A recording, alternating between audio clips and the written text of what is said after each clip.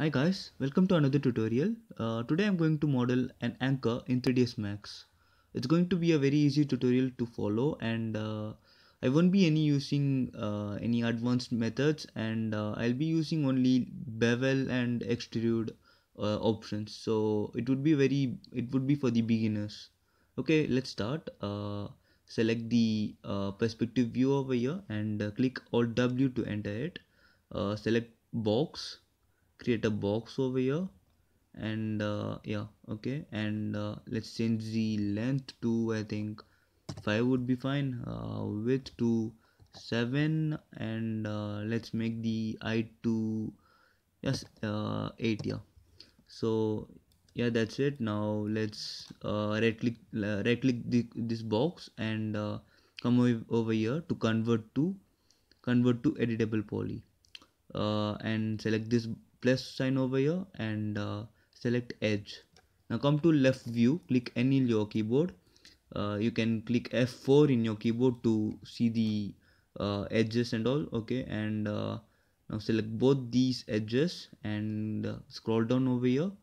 Select select the box near the connect, and yeah, one is enough. Let's slide it a little higher. That's fine, and click OK. Now come to perspective view and select polygon and select these polygons over here. That's fine. Now scroll down. You can see the bevel it, an amount of, it doesn't matter, or we can keep it. Yeah, that's fine. And come to select vertex and select F in your keyboard, and now select both these vertices, and select your move tool and move this a little higher. Yes, that's fine. Yeah, okay. Now select polygons again, and you can see these polygons are selected. Now bevel that again. Select bevel, and this time you can see it's a little bad, so change it to make it a little positive. Yeah, okay, that's fine. Keep the height to anything you need. 10 would be fine for me. So now click OK over here, and now come to front view and select vertices. Select these two vertices over here, these two and here two. So now let's move it a little higher, and that's fine. And now in the front view, change these vertices, move down a little bit over here. Yeah, that's fine. Yeah, that's fine. Okay, come to perspective view. Now select polygons and select this polygon over here. Now scroll down and you can see bevel it. Now let's keep the amount to something like, I don't know, just keep it like that. Yeah, 0.1 would be fine for height. 1 would be fine, and outline amount to something like this. Yeah, that's fine, and now click OK. Yeah, and extrude again. So this time extrude something like this, and yeah, that's fine. I think, yeah, that's fine. Let's make it a little smaller, so just do it like this. Yeah, and with the select an uniform tool. Okay, now that's fine. Now click bevel over here again. uh, let's bevel this height to something like this, and make it a little larger like this, and move height to, let's make it, I think 20 would be fine. Yeah, 20. Yeah, that's fine. Fine for now. So okay, yeah, that's fine. Now come to front view and select vertex, and select these vertices over here and move this somewhere over here. That's fine. Now come to perspective view, and you can see the base is almost formed. Yeah, but there's still work to do. So select polygon and scroll down over here and select bevel. This time let's bevel it somewhat like a little height, and let's make it a little larger. It could depend upon what you're expecting to do with it, so you can do with any shape you want. I think this would be fine for me, so yeah, that's fine. Something like this, yeah, okay. And give okay. Now yeah, that's fine. So now select edge and come to left view, click any on your keyboard and select these edges, I mean these two edges, and scroll down over here, click connect. Yeah, slide, yeah, slide would be, let's make it 0. I think 21 would be fine, like before, yeah. So give it 20 and select polygons and come to perspective view again. Now select this polygon and this polygon. Now yeah, select both these polygons and now come over here, select bevel. We'll have to be beveling it, so give any amount you need. You'll see what this shape is. Yeah, that's fine for now. And let's make it a little smaller, the outline amount, and now give okay. And that's fine. Now select edge again, select these four edges and these four edges too. So and now come over here and give connect. Now you'll have to be connecting it. Give let's change the slide, make it somewhat over the edge, leave this much of space over there. Now that's fine. Now give okay. Now select polygon, select this polygon over here, the one in the bottom of the box over here, and the another over here. So that's fine. Now come over here and give bevel.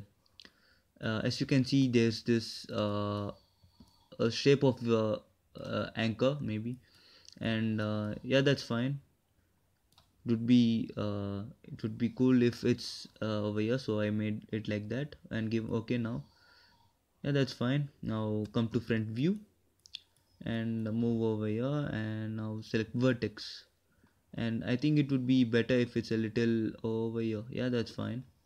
And let's make it a little smaller. Yeah, and this vertex too, somewhat over here. Yeah, that's fine. And let's make this smaller too. Select these two vertices over here and select scale tool, make it smaller. Yeah, that's fine. And here too, yes, that's fine. So come to perspective view and you can see what you have done, but it's not finished yet for me. So let's select it over here, the polygon in the top, scroll down, and you can be seeing bevel. Select bevel over here and make height something like this. Something like this would be fine, minus 0.8. Yeah, okay. And give okay. Now bevel again, this time bevel it somewhat with some more height, and this to make it more positive than the last one. Okay. And bevel again, uh, change the amount a little more. Yeah, okay. And bevel again. So as you can see, I'm using a lot of bevel. In most of the modeling, we'll be using a lot of modeling in 3ds Max, and that's fine. And now bevel again. This could be the last bevel, and yeah, uh, yeah, that's fine. Now come to front view again. We'll have to be changing some shapes. So come over here, select vertex, and select these two vertex and move it somewhat like here, and these two. Yeah, that's fine. And yeah, that's good. Now you'll see what it's done over here. So come to perspective view and select editable poly, and you'll be exiting it. So now come over here to create tab, and in standard primitives select tube. Come to front view and just drag your mouse over here. and yeah, that's fine. Yeah, okay, and come to perspective view, and select this tab over here, and let's change the radius 1 to somewhat like I think 4. Yeah, 4 is fine, and radius 2 to 4 to no, I think 5 would be fine. 4.5 maybe. Yeah, that's fine. Now select, let's change the height, make it smaller, somewhat like I think 0.2, I think 0.4, no, I think 0.3 would be fine. Yeah, okay, and let's reduce the height segments. Yeah, that's fine. And come to left view, and F3 if you need, and just place it over here, somewhere over here. Yeah, that's fine. And come to perspective view, click F3 again to exit that view, and yeah, that's fine. A little maybe over here. Yeah, so, and I think we can reduce the size, so select this size tool and make it smaller. Yeah, that's fine, and just place it over here again. Yeah, that's fine. Now let's change the bottom. Select the anchor and select polygon. Now just go down there and select this polygon over there, and let's bring it a little higher. Yeah, that's fine. Now bevel, this time bevel it somewhat like this, 4.5 maybe, and yeah, okay, that's fine. Minus 2 and 4.3. Yeah, so that's fine. uh, yeah, okay, that's fine, and let's make it smaller in x-axis. That's fine. So here we have an anchor over here. You see the wildly shaped anchor. So thank you for watching, guys, and please remember to subscribe my channel.